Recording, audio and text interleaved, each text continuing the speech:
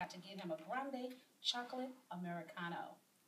After a few minutes of dead air, Carrie announced that she will be joining the Miley Cyrus tour and will not return until Christmas 2014.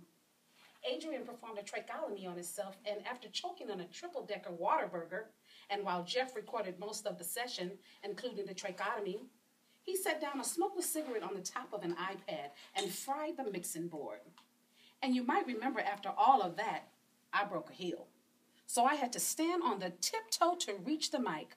So this week we regret to announce it's the Not Too Late Show with our very special guest star, Davy Crockett. Yay!